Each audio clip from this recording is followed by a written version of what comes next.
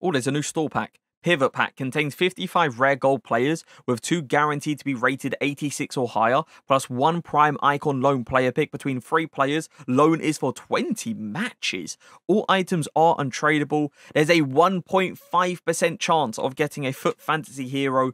2,000 FIFA points. All right. Take my FIFA points, EA. Take them. Gold. Walkout. Striker.